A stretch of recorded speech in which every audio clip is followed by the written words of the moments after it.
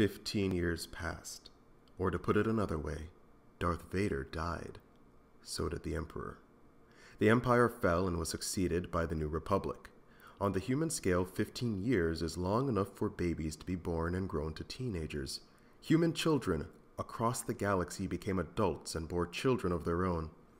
For some long-lived species, the period of time passed without significant change. For others, shorter lived than humans, entire generations were born, grew old, and died. In a sector of the galaxy Boba Fett had never heard of, a star went supernova. It murdered a world and an entire sentient species. It aroused less comment than the destruction of Alderaan only a decade prior. The galaxy at large barely noticed the tragedy, and Fett never heard about it. In a galaxy with over 400 billion stars, over 20 million intelligent species, such things are bound to happen. The remnant of the Empire rose up against the New Republic and was defeated. Luke Skywalker fell to the dark side and returned, as few Jedi ever had in all thousands of generations preceding him. Leia Organa married Han Solo, and together they had 3 children.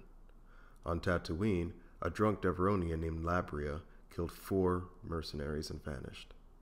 Boba Fett grew older. On the planet of Coruscant, the world that had been the capital of the Old Republic and the capital of the Empire, and was now the capital of the New Republic, in the Imperial Palace, in the quarters he shared with his wife, Han Solo sat at the edge of their bed with his mouth set in an obstinate line. "No, I won't go. Treaty signings bore me. And besides, that worthless son of a Slorth Gareth tried to cheat me at Laro last time I was there." Leia stood with her arms folded, her exasperation showing plainly. "You cheated him back. I cheated him better. Anyway, that fool should feel lucky all he had to deal with was me," Han pointed out. "When I was a kid, getting caught dealing seconds was a felony, and they hung you for it." "That's not true," Leia said, but a touch doubtfully, Han thought. He had known her long enough to know that cheating at cards, and the consequences of it, wasn't among the things they taught princesses. "It is too true," said Han righteously. "Anyway, King Gareth was lucky nothing worse happened to him than losing to me. That's the point here. So I don't know what you expect me to do. Go up to the fellow and say, 'I'm sorry, your scummy royal highlessness, that I cheat better than you do?'" Leia sighed. "I wish you wouldn't use the word royal as though it were an insult."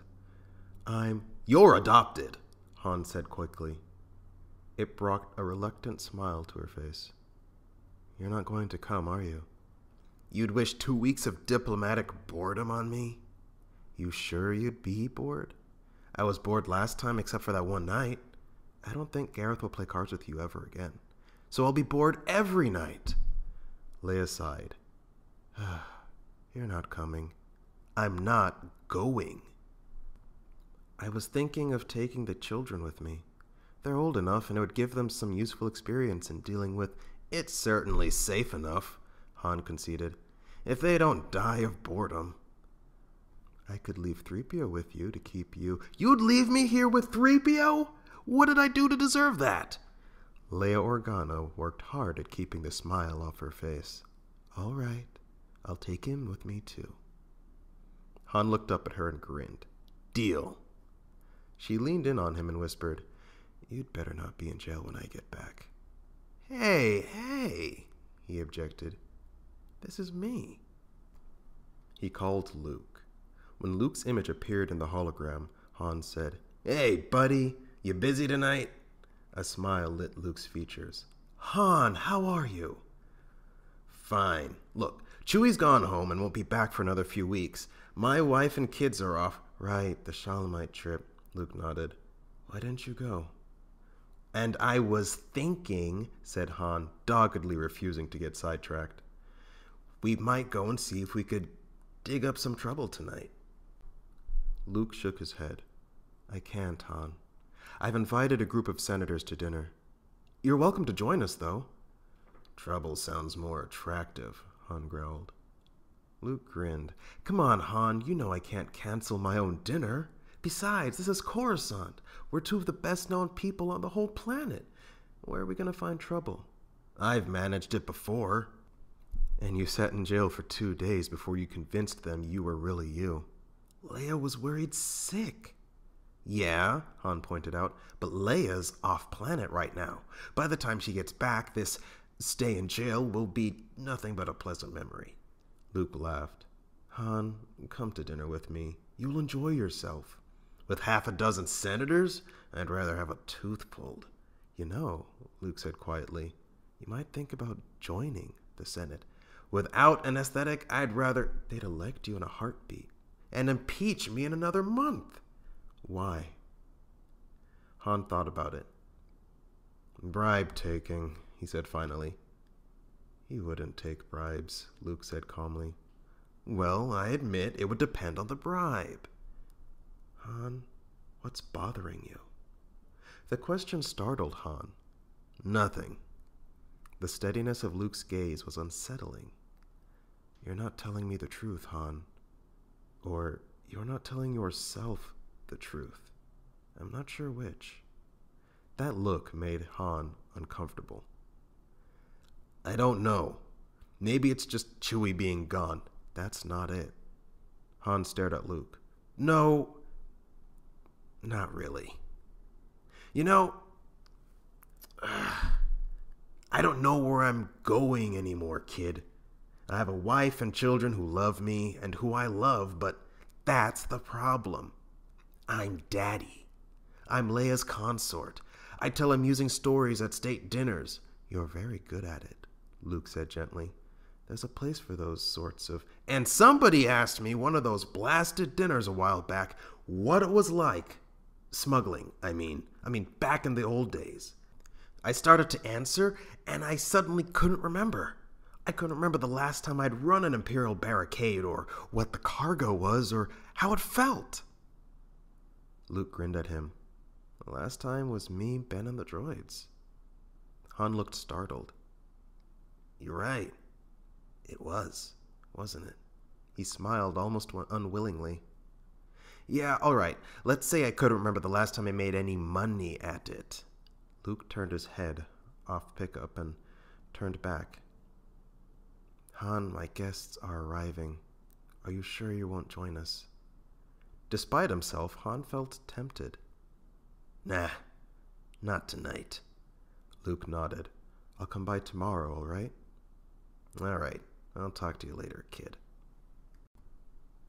Luke's lips quirked in a small smile. Han. Yeah. Han, I'm older than you when we first met. The smile did not fade, but it changed quality subtly, in a way Han Solo did not quite understand. The world changes, Han. You can't stop it, and you can't fight it, and you can't ever, ever turn it back. Han had the oddest impression Luke was studying him. And then Luke nodded and said, I'll talk to you tomorrow. Hang in there. His image vanished. Han Solo thought, the kid's turning into Obi-Wan right in front of my eyes. He got a recording when he tried to reach Calrissian. I'm sorry, but I can't be reached right now. Business has taken me on an extended trip. I'll respond to any messages if I return. If this is Han, buddy, you owe me 400 credits if I get back. Well, blast it, Han thought. Lando had found some trouble. Late in the evening, he found himself down at the launching bay where he kept the Falcon. It was dark except for the bay lights high above him, and quiet except for the distant sounds of cargo being unloaded in the commercial bays a good ways down. Nobody questioned Han when he arrived. Nobody asked him what he was doing there. He walked through the darkened bay as though he owned the place, and he very nearly did. Han Solo stood at the edge of the bay and laid one hand against the control for the overhead lights. And 4 banks of floods came to life. Beneath the wash of the light, the Millennium Falcon glowed white. She had never been so clean in all the years Han had owned her. She had never been so carefully painted and beautifully detailed. Her engines had been rebuilt. The new hyperdrive engines never so much as blinked. The weapons emplacements were almost all new equipment. There were even spare parts for everything. Han had ceased to wonder how much it had all cost. The New Republic had paid for it all. He'd never even seen a bill. Sitting in the pilot's seat in the cockpit, he initiated the launch sequence. He didn't really intend to take the ship up, he just wanted to look at the sky. The dome above the Falcon split in two, slid slowly apart as the platform the Falcon rested on raised itself up and the sky came out. Han Solo stared out at the world. It was amazing how much better it made him feel just to be sitting there, in the closest thing to a home that he had ever had. The seat next to him was empty, and that wasn't right. But it wasn't entirely wrong either. He hadn't met Chewbacca until well into his adult years. And there had been a time before that, before Chewie, after the death of his parents, when there had been nobody. No one except himself.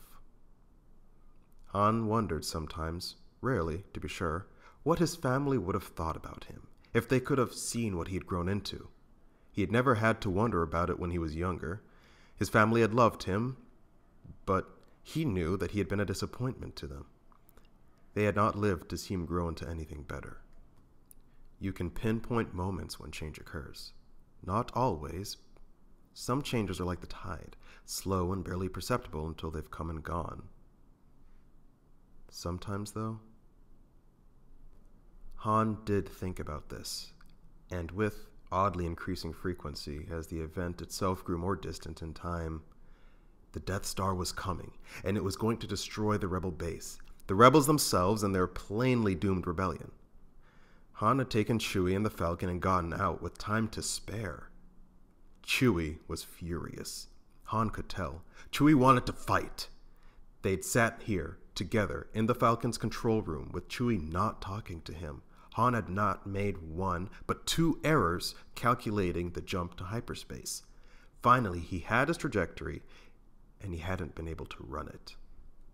All right, let's go fight!" He yelled at Chewie finally, almost 20 years ago, convinced they were both heading to their deaths. He sat in the cockpit of the Falcon almost 20 years later and wondered what might have been. Leia would have been dead, and so would Luke.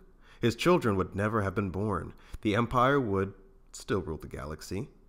And he and Chewie would be traveling from world to world, one step ahead of the Imperials, one step ahead of the bounty hunters. No, thought Han, not one step. Someone would have caught me. Boba Fett, IG-88, someone. And I'd have had no friends to come and rescue me from Jabba. 20 years. To this day, Han could remember with perfect clarity how close he had come to punching in that trajectory and leaving Leia and Luke behind. He woke up at night sometimes in cold sweats thinking about it. How very close. If his parents were still alive, Han thought they'd be impressed by the man he'd grown into, and not the least bit surprised at how close it had come to not happening.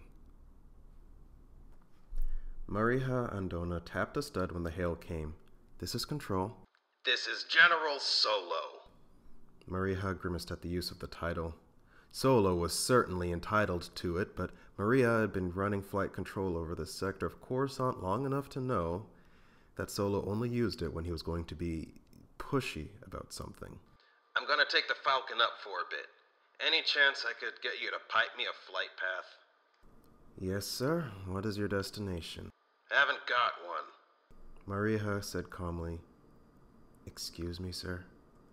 "I don't have one. I don't know where I'm going yet." Mariha sighed, looking across the screens that showed all the flights in her sector. There were so many of them that it was hard for a human to pick out any single blip as belonging to an individual ship. She thought, the flight droid is going to pitch a fit. The flight droid always pitched a fit. It had acquired a dislike for General Solo many years ago when... "Which part of this are you having difficulty with, Control?" "I'm going to need a couple minutes," she muttered into the comm unit. "The flight droid doesn't like you." "You need," said Solo, "to clear a corridor and give me a flight paths, and do it now before I've got to go down to the tower personally and charm you to death. Do you copy that?" I copy you, General. She finished composing his request for clearance and punched it in, and then sat there punching override over and over and over again at the flight droid's objections. And here you go. Have a nice trip, General. Don't hurry back. Try not to miss me too much, sweetheart. Pleasure as usual. Solo out. Not long after that, her supervisor's holo sprung into existence, 1/6 sized in the viewing area off her right. This is most irregular, he said severely. Did General Solo give you a flight plan? Nope. Estimated time of return? Nuh-uh. It was almost a shriek. Destination? Couldn't tell you. Nowhere in system, though. He entered hyperspace about 20 minutes ago. Strange things happen in the course of a lifetime. When he started out his career as a bounty hunter, Boba Fett had never even heard of the place. Tatooine. But that small and meaningless desert planet, as it turned out, became a part of Fett's life, and over the course of the years kept intruding back into it. Jabba the Hutt had established his headquarters there. Luke Skywalker, Fett learned many years later, had actually grown up on Tatooine. The worst disaster of his life had taken place there, his fall into the great pit of Carkoon, into the maw of the Sarlacc. 2 years ago, Tatooine had intruded into Fett's life again. 4 mercs, 2 of them Devaronian, had walked into a bar in Mos Eisley. One of the Devaronian mercs recognized, or thought he had recognized, the butcher of Montelian Surat. The identification might not have been accurate. The old Devaronian he had pointed to had promptly killed all 4 of the mercs, and no one was able to question him about it. The old Devaronian had vanished, clean off Tatooine, and Fett had tracked him. Here, to Papel, a world almost as far away from Coruscant as Tatooine. The target? Cardu Sai Malach, the butcher of Montelian Surat. There was a 5 million credit bounty on the butcher, 5 million credits of retirement money. Boba Fett was not the man he had once been. His right leg from the knee down was artificial. Only constant medical treatment kept him from developing cancer. The days he had spent in the belly of the Sarlacc had altered his metabolism permanently, had damaged him genetically to such a degree he could not have children had he wanted them. His cellular structure did not always regenerate the way they were meant to. To say nothing of the memories he had carried away from the Sarlacc and the Sarlacc's genetic soup, memories that were not always his own. Fett waited on his belly in the cold, in the mud, nude except for the shorts that had kept his privates decently covered, with arrows in a quiver slung across his back and a bow in one hand, and a crystal knife inside a leather sheath. Malak, or Labria, the name he had been going by for the last couple of decades now, was trickier than more dangerous than anyone he had ever dreamed of. He had a reputation in Mos Eisley. Fett had learned Labria was the worst spy in the city. He was a drunk, and nobody respected him or feared him, until the day he killed 4 mercs in the prime of their lives. Darkness gathered. Fett waited, shivering, worrying. Artificial light of some sort glimmered in the hut's sole window. The metal content of his artificial leg was low, but Fett did not know how good the butcher's security system was. All he knew was that it was there. He had slipped tripwires, light traps, and crawled centimeter by centimeter past blinking motion sensors. If there were not some sort of sensor sweeping the clearing, Fett would have been surprised. It was the reason he had not worn his armor, nor brought more modern weapons. The lights in the hut went out. The hut had no plumbing. The previous night at this time, Malak had waited several minutes after extinguishing his light, letting his eyes acclimate to the darkness, Fett assumed, before coming outside. Fett reached over his back, pulled an arrow free, and strung the bow. It was a compound bow that required the least exertion after it had been pulled back. Fett pulled it and waited. Last night, this time, Malak had come outside to relieve himself. Fett didn't know much about Devaronians as he might have. Though he had studied an anatomy chart for Devaronians, he didn't want to shoot the fellow in the wrong place. Conceivably, they only relieved themselves once a week. If so, he was going to have to think of some other approach. The door swung open. and the bounty stood in the doorway, assault rifle cradled in both hands.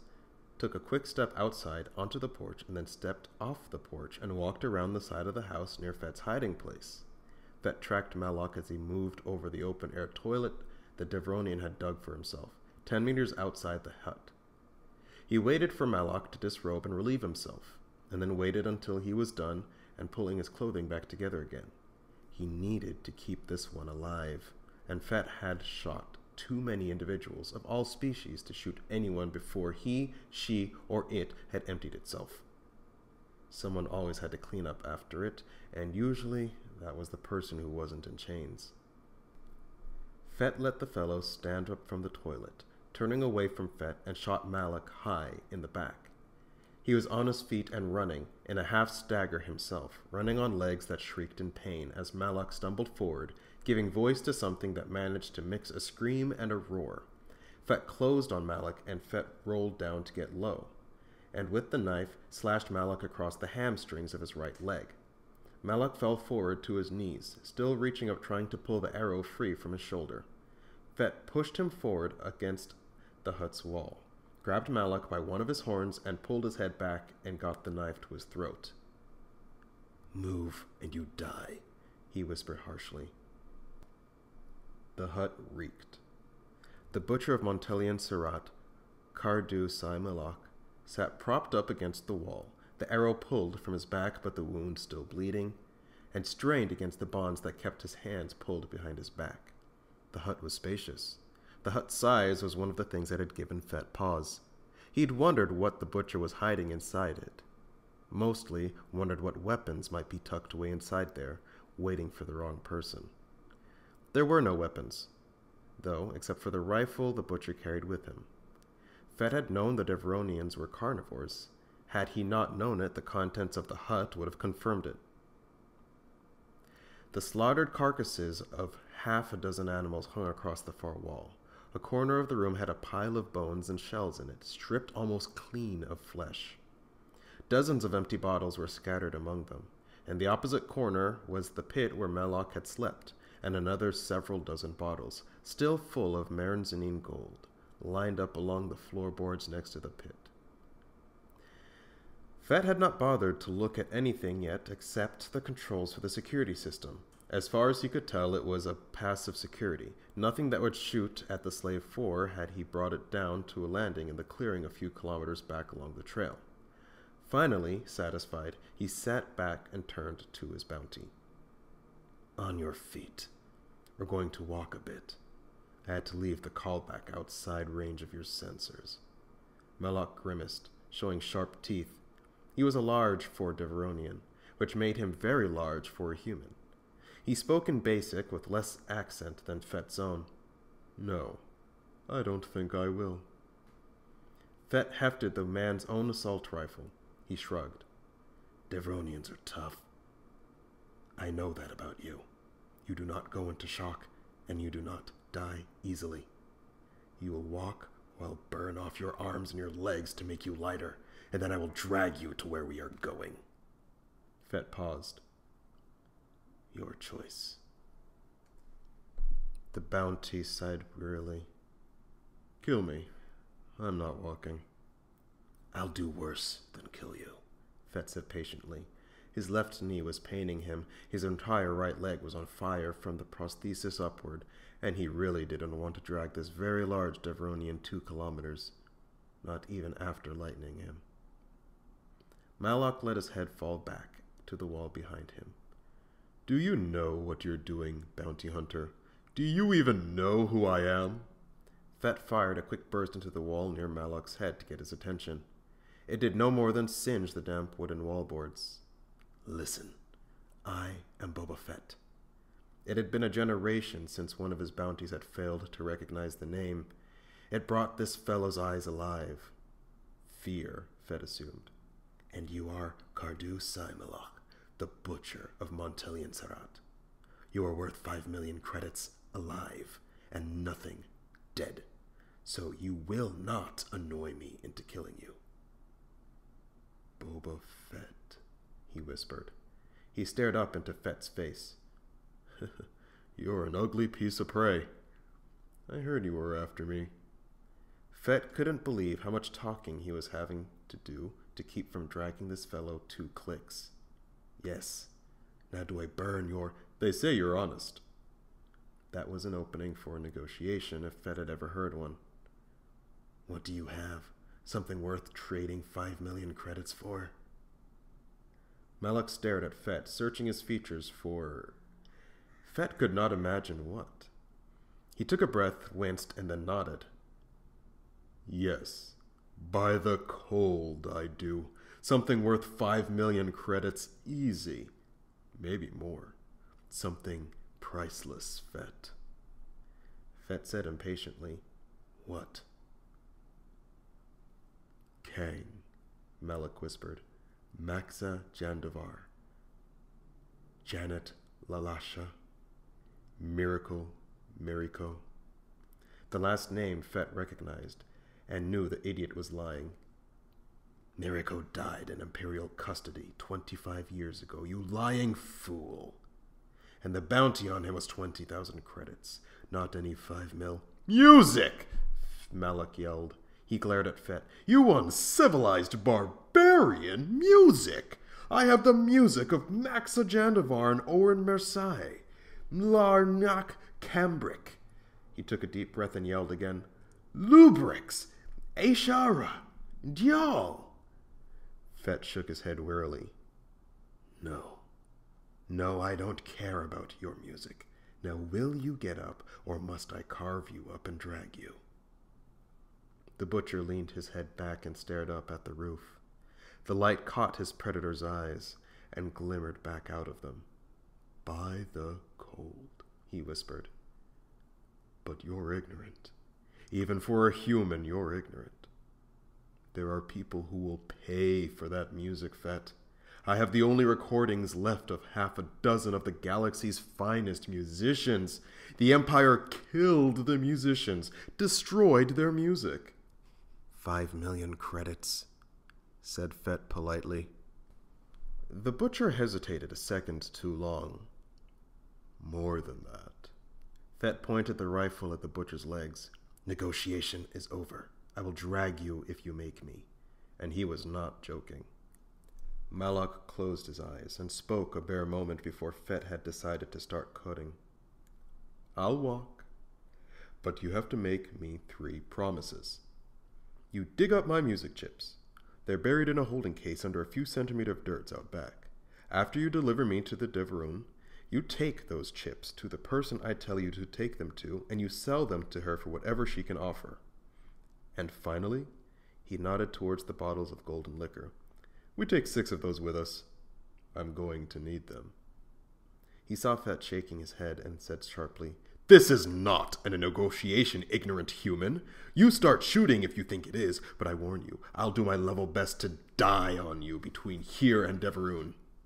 I have a mean streak in me, bounty hunter. Bounty hunting, thought Boba Fett wearily, is not what it used to be. He waved the rifle at Malak. Fine. Agreed. Get up and show me where your blasted music is buried. Welcome to death, Gentleman Morgavi. What do you have to declare? As was so frequently the case anymore, at least when dealing with other humans, the customs agent standing before Han Solo in the bright Jubilar sunshine seemed... Well, he struck Han as younger than Luke Skywalker had seemed the first time Han had seen him. A grin touched Han. He couldn't help it. No, nothing to declare. The boy looked at the Falcon, then back at Han. Suspicion worked across his face like a baby negotiating his first steps. Nothing? He asked finally. Despite his best instincts, Han's grin grew larger. Sorry, no. I just came to Jubilar for a visit. The kid thought he was a smuggler. I'll just head over to the port bar, he said. I expect you want to search the ship right about now. The grin appeared to be offending the customs man. Yes, sir. Why don't you just wait in the bar, while we search? Of course, if you're in a hurry... The man paused. Han Solo tried to remember the last time he had bribed a customs official. and couldn't. "I haven't smuggled anything since, well, practically since before the rebellion," said Han. He headed off towards the main terminal, turned back for a moment. "There are cargo holds right underneath the main deck. I left them unlocked, though. Don't break anything trying to get into them, okay?" The customs agent stared at him. "I'll have a beer," said Han. "Corellian, if you got it." The port bar was nearly empty. Only a few elderly Gamorreans sat together in the booth in the back, playing some game that involved throwing bones. A creature of some race Han had never seen before sat at the far end of the bar hop, inhaling something that, even from here, reeked of ammonia. The bartender looked Han over and nodded, and turned toward the bar. A long mirror hung on the wall behind the bar. Han stared at himself in it. He thought that the gray in his hair gave him a distinguished look. "I thought the city was called Dying Slowly," Han said as a dark beer was laid down in front of him. "When did the name change?" The bartender shrugged. "It's always been just death, as far as I know." "How long you been on planet?" 8 years. "What for?" The bartender stared at him. "Take some advice. You don't ask that sort of question around here." He shook his head and turned away. Han nodded and sat drinking his beer. He had known that once. A thought struck him. "Hey, buddy!" The bartender looked over at him. "Just out of curiosity," said Han. He paused and looked around the nearly empty mid-afternoon bar. He leaned back in toward the bartender. "Now that spice is legal here, what sorts of things get smuggled around here these days?" The trip to Deveron took long enough that Malak's shoulder wound was nearly healed by the time they neared hyperspace breakout. Though the leg was starting to fester and none of the drugs Fett had seemed to be helping, Fett hoped sincerely that the injury wouldn't kill the fellow before they reached Deveron. Fett had sent a communication ahead to the Bounty Hunters Guild. Normally he would not have bothered to involve the guild, but normally he didn't have a 5 million credit bounty. A guild representative would be waiting at the Deveron when they reached it. Fett kept the Butcher down in Slave 4's holding room through most of the trip. In the remaining minutes left before their exit from hyperspace, Fett dressed himself. The Mandalorian combat armor he dressed in was not the armor he had worn in years past. That armor had burned and cracked and was still somewhere deep inside the great pit of Carkoon, back on Tatooine. But Mandalorian combat armor, though rare, could still be acquired if you went about it right. For years, Fett had been hearing about another bounty hunter who wore Mandalorian combat armor, a fellow named Jodo Kast. It had annoyed him terribly. With some frequency during those years, Fett had found himself being blamed for, and credited with, things Kast had done. Less than a year after his escape from the Sarlacc, Fett had hunted Jodo Kast down via the Bounty Hunters Guild. He pretended to be a client, disguised in bandages. His own guild had not known him. He had requested the services of Kast, and Kast had come. By that time, Fett had changed into his own spare armor, taken away the imposter's armor, and also his life. Before the ship left hyperspace, Fett brought the Butcher up to the control room and put him in the nearest chair closest to the airlock. Malak was sweating heavily, fighting with his fear. He had drunk his first 5 bottles early in the trip. Fett had held back the 6th bottle for this moment. Fett restrained Malak at the ankles, and by his right hand, he left the Deveronian's left hand unchained so that Malak might drink. Once he was satisfied with Malak's bonds, Fett unsealed and handed Malak the last bottle of Marinzane Gold. It wasn't a matter of kindness on Fett's part. If it kept Malak from struggling during the transfer to the Deveronian authorities, better to let him drink. They had barely spoken to one another the entire trip. Malak lifted the bottle to his lips and swallowed 3-4 times before speaking. "How much longer?" 6 minutes before breakout. At least 20 before we dock with the shuttle that'll take you downside. He paused. Time enough for you to finish the bottle if you work at it. "Do you know what they're going to do to me?" They will feed you, still alive, to a pack of starved Quora. Fett paused. Domesticated hunting animals. This practice is one of the things that has kept Deveron out of the New Republic, I've heard. Malak nodded a little convulsively, then took another drink. It's a bad way to die. I saw it done once when I was a little boy. You were right, Fett. We Deveronians don't die easily. The Quora go for the belly first, the soft flesh, but then the condemned doesn't die of that. They may nibble on your ears, or your eyes, or your horns, but that won't kill you either. If you're lucky, the Quora will tear out your throat quickly. You arch your head back and expose your throat, and if you're lucky... The time you saw it done, said Fett curiously. what had the condemned done? Malak stared at the golden liquid in his free hand and took another drink. I don't think there's a word for it exactly in basic. He went hunting during a famine and caught his prey, and fed himself and his Quora. He didn't bring any back to the tribe. He looked up at Fett. Do you know what I did? Fett glanced over at his instruments. Several minutes left until breakout. Best to let him talk. He looked back at Malak. Yes. I was a good servant for the Empire, said the butcher. My own people rose in rebellion. They sent my command out to hunt them down. And I did, Fett. I hunted them across the Northlands, and I caught them in the city of Montelian Sirat.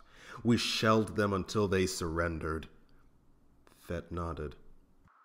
And after taking your surrender, you executed them. 700 of them. The Empire ordered us to move on, to reinforce loyal troops, fighting just south of us. We were not to leave any troops behind as guards for the prisoners. And certainly we were not to leave any of them living.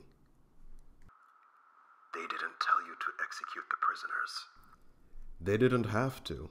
Malak drank again, a huge bout, lowering the level of the bottle noticeably. It took almost 5 minutes, Fett. We put them in a holding pen and just started shooting at them. They screamed and screamed and screamed. We just kept shooting until the screaming had stopped. He said almost pleadingly. I was following orders. I know. They say you were Darth Vader's favorite bounty hunter. Yes. Don't you have any loyalty to what you were? A touch of real anger glittered through Malak's despair. I did the Empire's work, man. Doesn't that count for anything? Fett thought about it. I wish, he said finally. that the Empire had not fallen. He nodded, remembering, then said softly, Yes, I used to enjoy my work more. Hopelessness settled on the butcher. He sagged, looking as though someone had just doubled the artificial gravity in the Slave 4. They always thought they could bargain, or plead, right up till the last moment. Malak hadn't actually had a chance to ask the next question. He asked it now. Virtually all of Fett's bounties, given the chance, did. How did you catch me? A minute left to break out. Fett nodded towards the bottle Malak had. I traced the sales of Marinzane gold across the entire sector Tatooine is in. They said at the bar you frequented on Tatooine that it was your favorite drink. Malak stared at him. That crap I drank on Tatooine?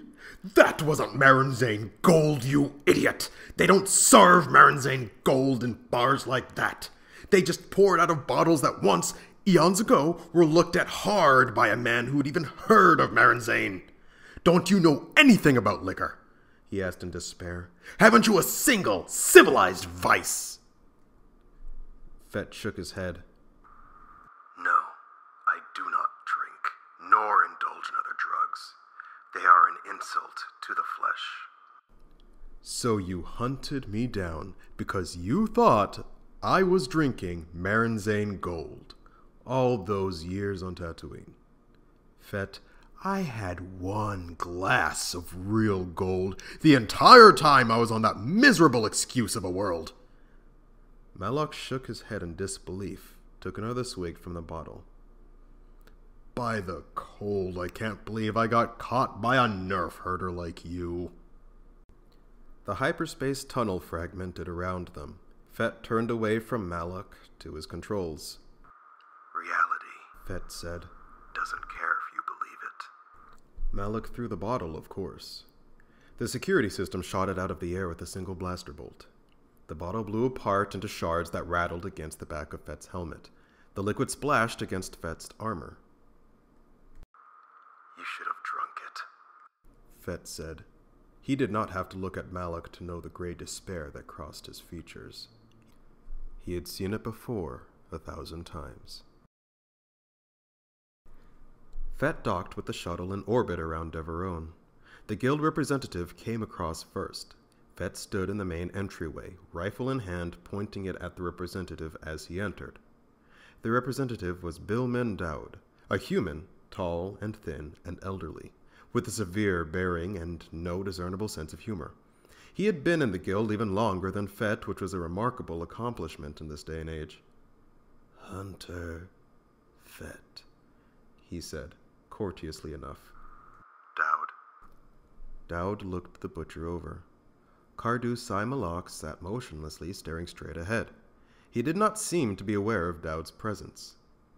"This is the butcher, is it?" I believe so. Dowd nodded. He carried with him a small slate with various controls on it. He touched one now and spoke. "Come across." The Slave 4's lock cycled again. 4 Deveronians entered, 2 of them in military dress, bearing rifles that they carried pointed at the Slave 4's loading deck. The third was a female Deveronian, young, in gold robes and a gold headdress. The fourth wearing robes of a cut similar to the woman's, except in black, and was an older Deveronian, perhaps the butcher's age. All 4 hesitated at the sight of Fett, aiming his rifle at them. Dowd gestured to the woman and said something in Deveronian. Fett had never actually heard the language spoken before. It was low and guttural and full of snarling consonants. It sounded like an invitation to a fight. The woman's expression did not change. She crossed to the spot where Malak sat. Fett had restrained his left hand prior to allowing anyone else on board. She kneeled in front of Malak, looking the shivering prisoner over as though she were inspecting a carcass in the marketplace. Malak's skin had acquired a blue tinge. Fett supposed that is something that happened to a Deveronian when they were deathly afraid. The woman stood up and nodded abruptly. She spoke in Deveronian. Dowd said, "She says it's her father." Fett nodded. It was the reason the bounty had to be alive, rather than dead or alive. It had only changed a few years back. The Deveronians had no longer been certain that the butcher would be recognizable dead. The older Deveronian said grimly, in rather poor basic, "We pay him now." Dowd handed the tablet over to the Deveronian. The Deveronian laid his hand flat against the tablet and spoke several words in Deveronian. Dowd took the panel back, tapped 2 of the controls in succession, and turned to Fett. "You've been paid." It was not the sort of thing Fett took anyone's word for. He took several steps backwards, rifle still pointed at the group, and glanced slightly to the side. In the holofield at the edge of the control panel, a live link to the guild bank showed the current balance in Fett's numbered account. 4,507,303 credits. 5 million credits, less the guild's handling fee of 10%, plus 7,303 credits Fett had in the account. Business had been bad in recent years. The relief that washed over Fett at the sight was the strongest emotion other than anger that he had felt in at least a decade. He could afford to have a replacement clone for his lower right leg. He could afford the cancer treatments that had been bankrupting him. Fett barely heard himself say, "Take him. He's yours."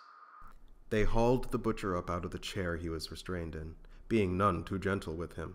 As they pulled him to his feet, he yelled at Fett in Basic. "You do what you promised!" The glare in his eyes was perfectly mad. as they dragged him towards the airlock. You take care of my music!